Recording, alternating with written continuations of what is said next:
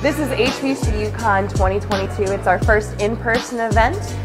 We did a virtual last year during the pandemic, and this time we are here at Bowie State doing basically a con for HBCU students and Black con goers. So HBCU Con is essentially a community that we've built to celebrate and bridge the gap between historically Black colleges and Black geeks at large.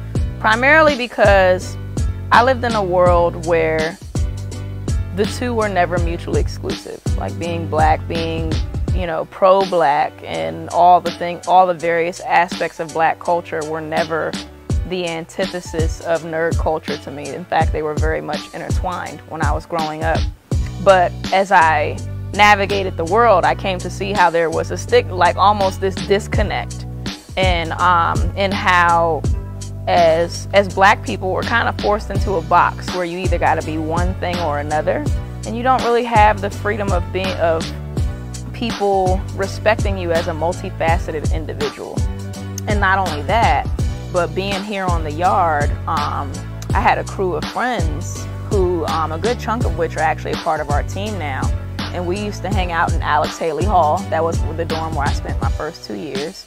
And in the Suite 200, that was where my friends lived, and they had like a whole little mini con in that space. We would play video games, watch anime. We could talk about our personal issues, our issues with school. Nothing was off the table, and it was like what happened in that room stayed in that room. So I really wanted to recreate that energy. Try to use your discernment as best as you can, because a lot of people will project fear on you. And it's like, and I think particularly for the Black community, that's something that we have had like ingrained in us by no fault of our own, where you want to do something and you're told time and time again and shown time and time again, you can't do that, right?